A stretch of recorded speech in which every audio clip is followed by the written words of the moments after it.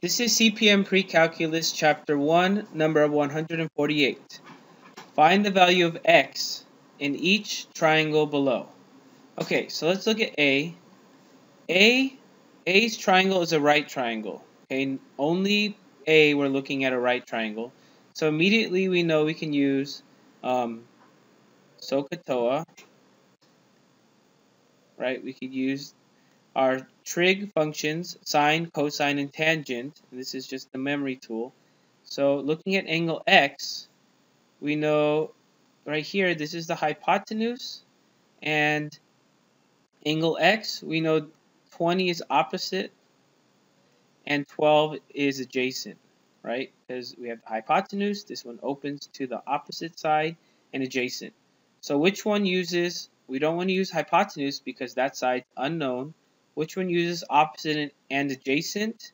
Well, opposite and adjacent is tangent. So tangent of x is equal to opposite over adjacent,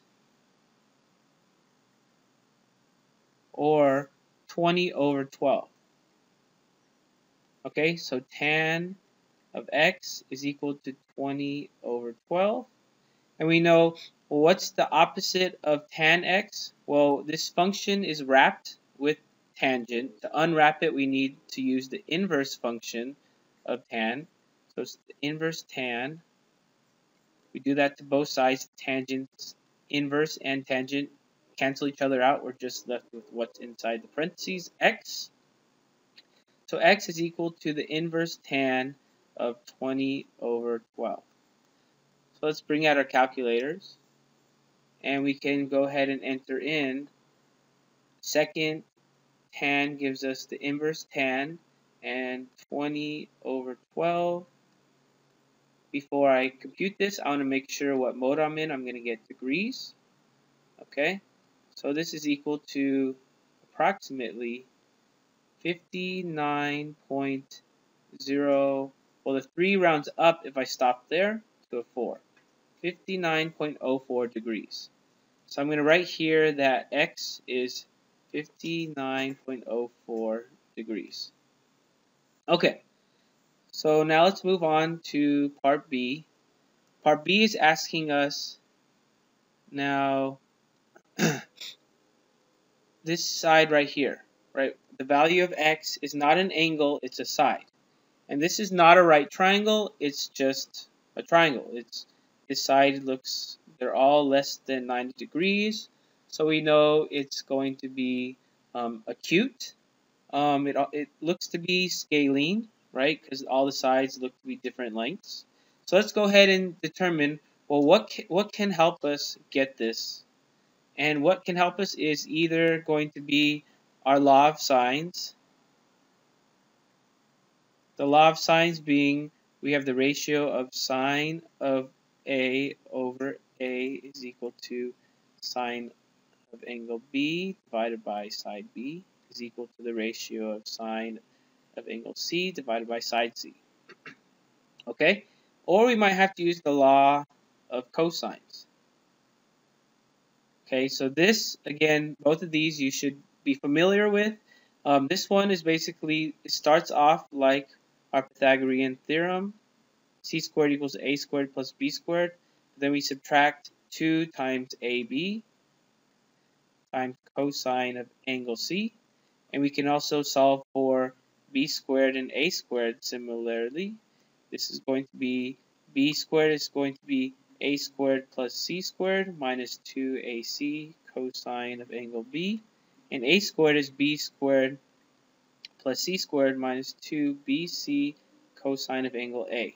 Okay, so let's quickly label this triangle. Okay, if this is A, B, C, then this is side C across from it, side B across from angle B, and side A across from angle A. Little letters for the sides, big letters for the angles or vertices. Okay, so we know side, what do we know? We know side B, we know angle A, and we know angle C, but we want to know side C is X. Okay, So let's see, what can we use to determine side C? Well, since we know angle C, right, we also know side B, but we don't know side A, so we can't use this one. B, we know B, we don't know A, so we can't use this one. We don't know A, so we can't use this one. So we can't use these. Can we use any of the law of sines? Well, sine of A over A. So we know A, but we do not know little a, so no. We know we know B, no, we do not know B, so we can't use this one. And we do not, we know C, but we don't know little c. So this is what we want to find out, is little c. So right now it kind of seems like we're stuck, right? We can't use any of these. So is there anything else that we can use to help us figure out any of the missing information? Well, remember that for a triangle, add the three angles, and you get what? You get 180 degrees. So always remember that angle A plus angle B plus angle C, you add them up, you get 180 degrees. If we do this,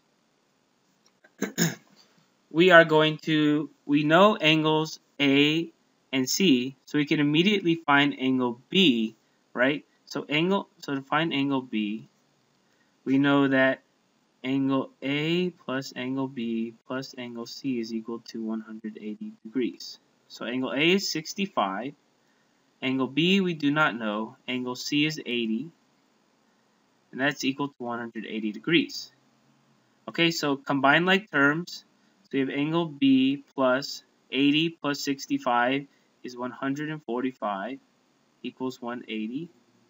Subtract 145 from both sides.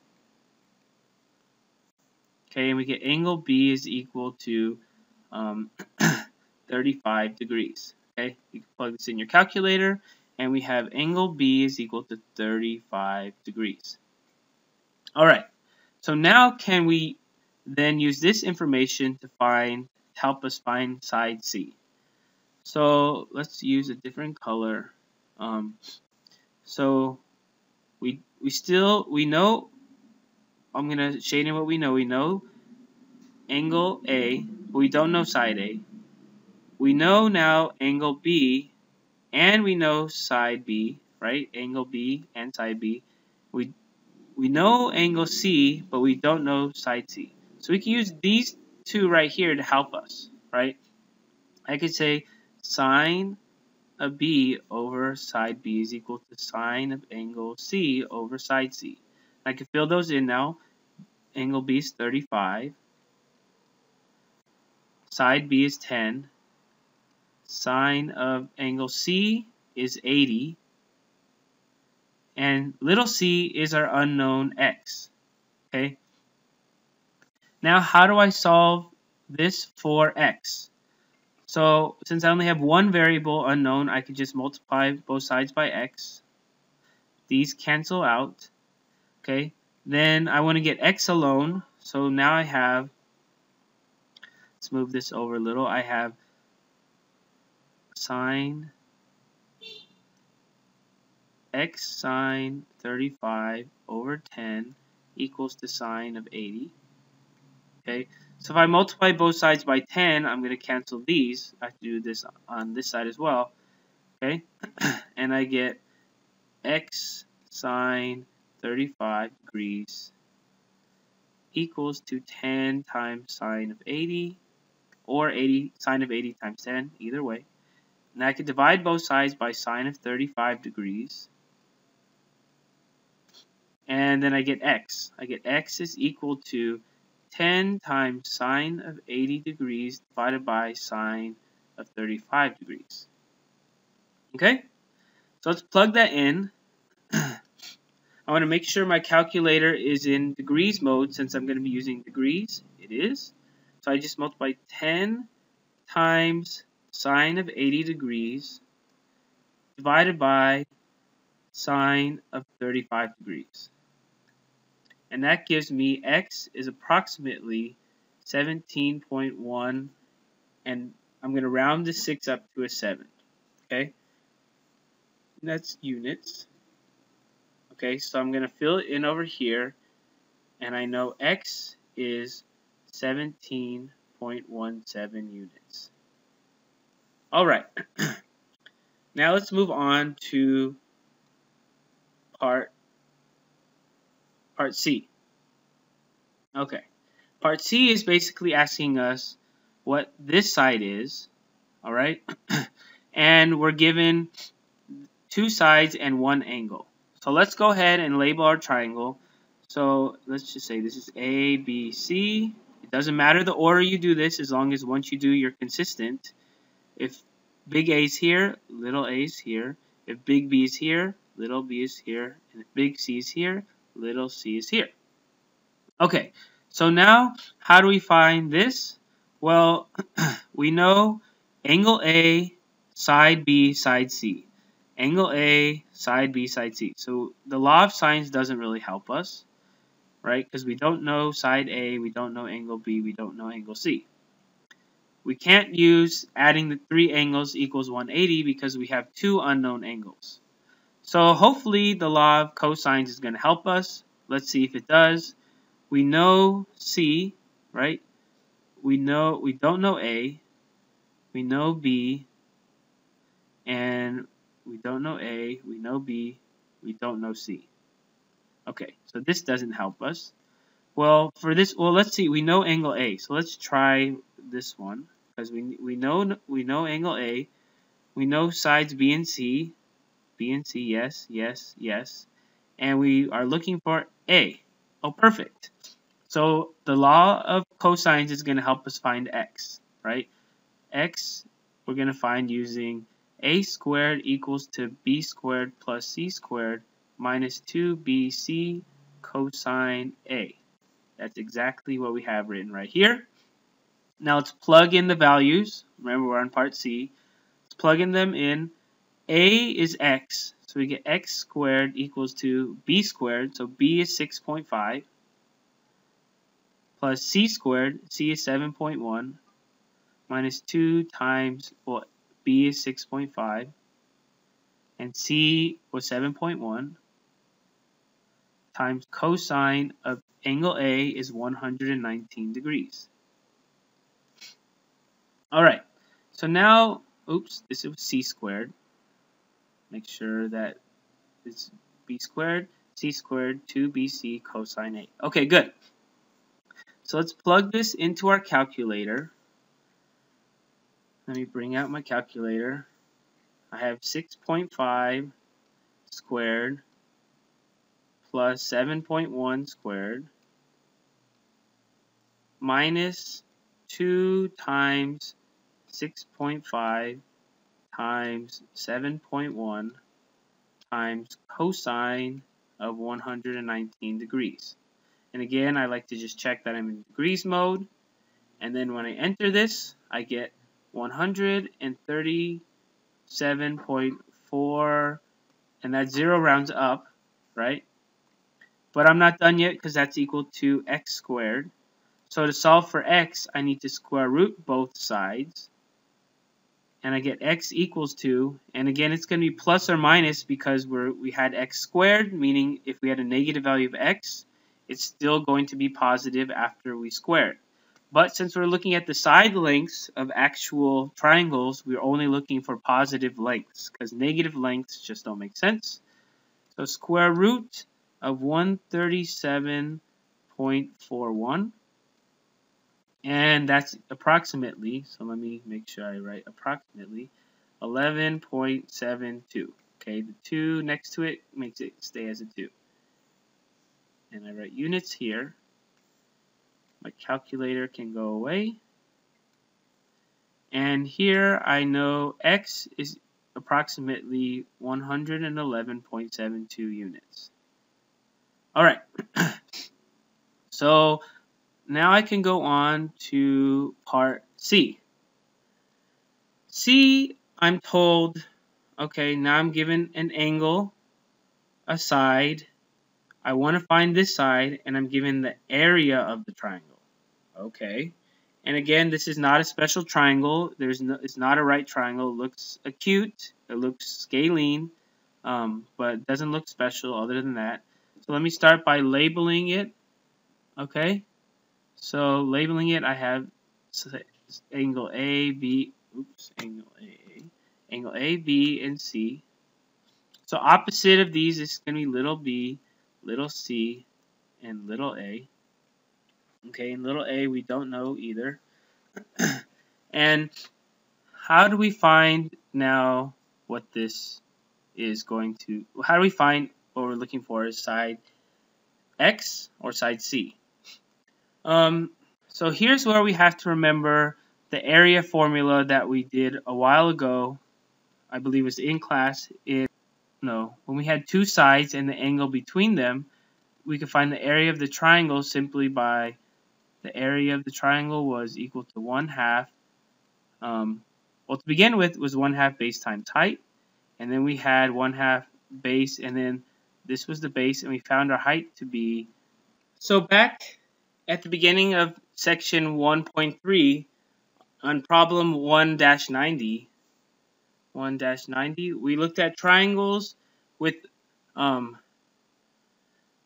like this, with sides A, B, and C, A, B, C vertices. And we remember the area was then going to be 1/2 side A was our base times B sine of angle C to get the height. B sine of angle C to get the height. Okay? So, looking at this triangle, we know the area is equal to 60 centimeters squared. We know side B, and we know angle A. So remember this, A, B, sine C, these were adjacent sides. A and B are adjacent, and the angle in between them. Well, we know these two sides are adjacent and form this angle. So the area is also equal to sides 1/2 sides BC times sine of the angle in between them. Okay, so A, again, the area is 60 centimeters squared is equal to 1/2. Side B is 15 centimeters. Side C is our X, and sine of angle A is 28 degrees. Alright, so now all we need to do is solve for X.